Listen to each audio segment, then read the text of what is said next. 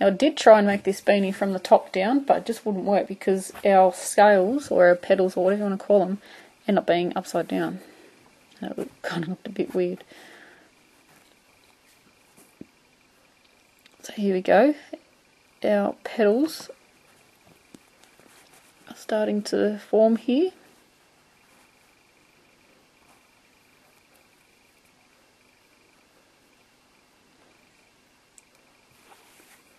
So we basically work this all the way around.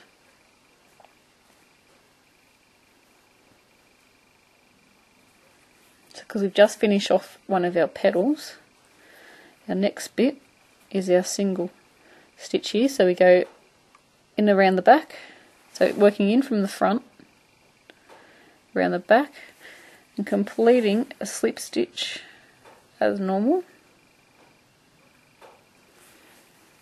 So now we are up to our double stitch here. So working around the post of the first one, so going in from the frontal work, behind the stitch, out the other side, and then working 5 double crochets. I'm actually looking through the camera to do this, so now I know if you are able to see it properly.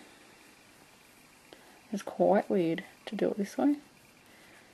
So that's 1, 2, 3, 4, 5. Need to work up the other side of our second stitch here.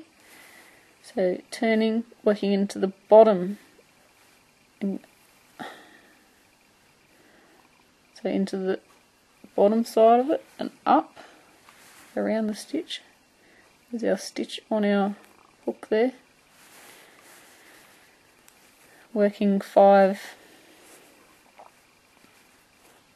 Like I said, it's easy if you try and grab hold of it,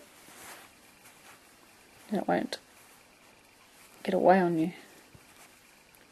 3. Oopsie days. 4. 5. Back to our single one. Now you'll know you've done it right if your petal lays flat. If it doesn't lay flat, then something's gone a bit wrong there. So we want to go into our single, behind the single there, out the other side, and completing our slip stitch. Now I said single, but it is a double crochet, but I just mean it's one single stitch by itself. So now have our double stitches here, our 2 together. You've probably figured out what we're doing by now. Around the back of the stitch, working a double crochet as normal.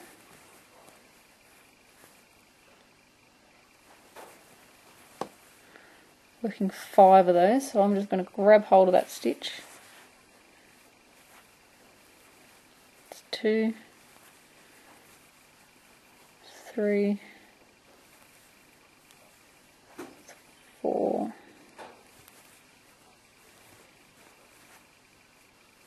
and 5.